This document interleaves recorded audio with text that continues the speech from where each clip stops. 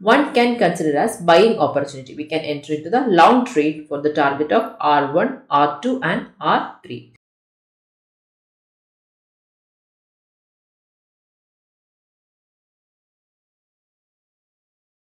Hi friends, Chitra here. Welcome to my YouTube channel. How are you all? Hope you are all doing good. Today we are going to see what are the different Camarilla pivot points and what are the different support and the resistance level, and how can we trade if the price is in between the resistance and the support, that is between R3 and S3 or between R3 and R4. So we are going to see how can we trade using different levels.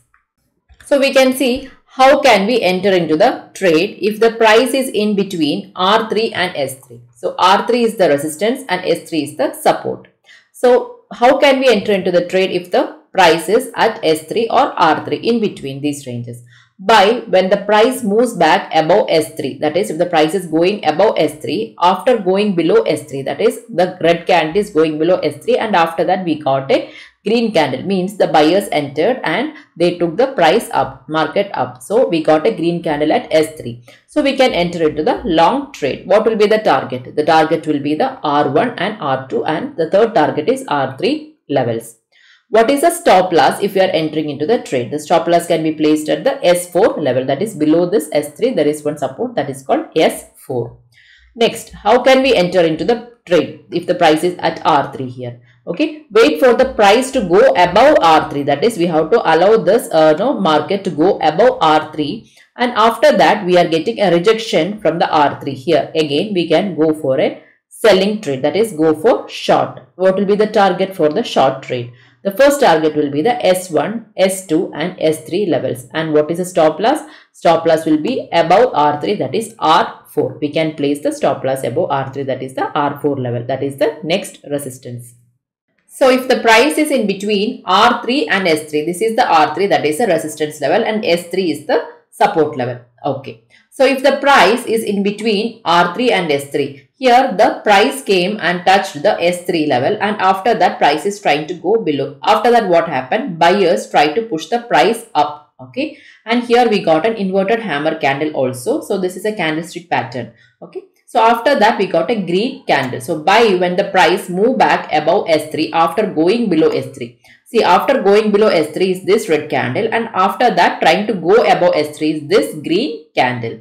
So where can we enter long? We can enter long above this green candle. We can enter long above this green candle. Okay. And what will be the target? Target will be R1, R2. So this is the first target, this is the second target and this is the third. R3 is the third target. Okay. So we got our first target here and the second target got achieved here. This is the third target. Stop loss can be placed at the S4 level. So this will be the stop loss if you are entering into the long trade.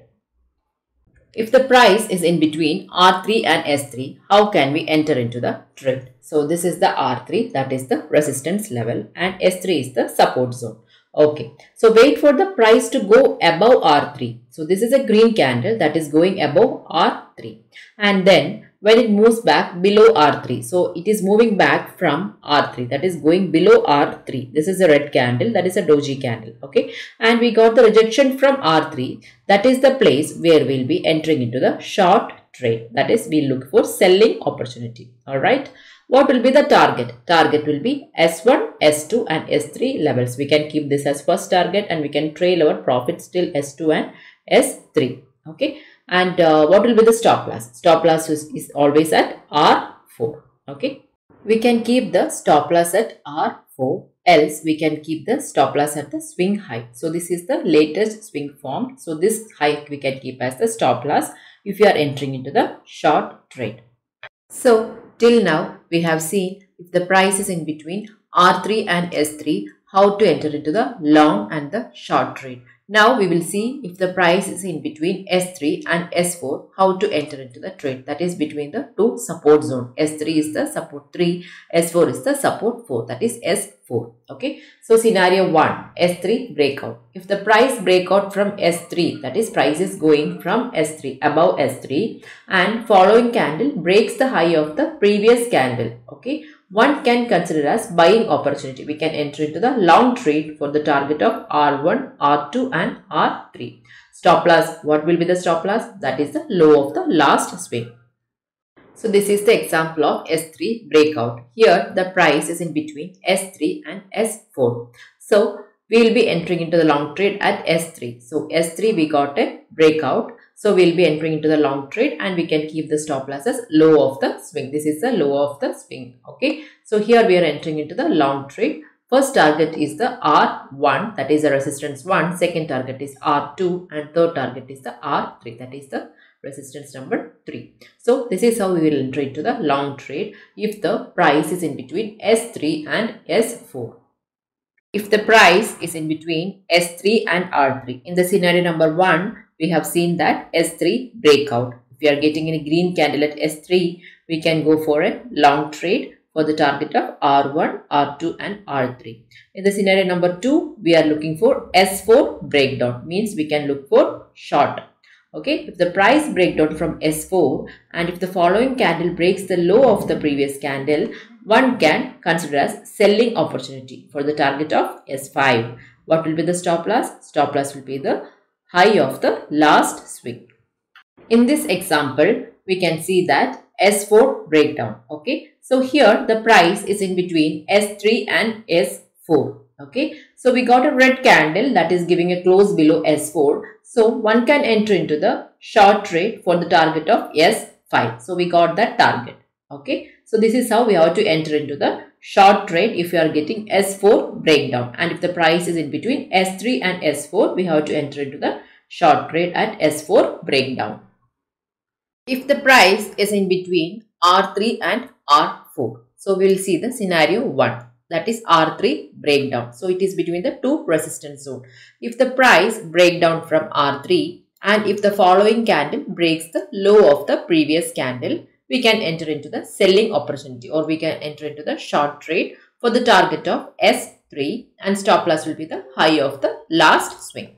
Here in this example, the price is in between R3 and R4 and we got a rejection at R3. So we will be looking for short trade, that is selling opportunity. Okay, so the target will be S1 is the first target, second target is S2 and third target is S3. So if we are getting any rejection at R3 and if the price is in between R3 and R4, that is between the two resistance zone, we will be looking for selling trade. Alright. So now we will see if the price is in between R3 and R4, that is the resistance number 3 and 4. So scenario number 2. R4 breakout. If the price breakout from R4 and if the following candle breaks the high of the previous candle, one can consider as buying opportunity for the target of R5. And what will be the stop loss? Stop loss is the low of the last formed swing. In this example, so the R4 breakout. Okay, here the price is in between R3 and R4. So here we got the green candle which is giving a close above the R4. So we'll be entering into the long trade target of R5. Okay, so we got the target achieved. And what will be the stop loss? Stop loss is the last formed swing low. We can keep the last formed swing low as the stop loss. So where is the no trading zone? If we get an R3 breakout, we are not going to enter into the long trade. And if we get an S3 breakdown also, that is considered as a no trading zone. Hope this video is useful to you. Please don't forget to like, share and subscribe. Click the bell icon too for my upcoming video notifications. Thank you for watching.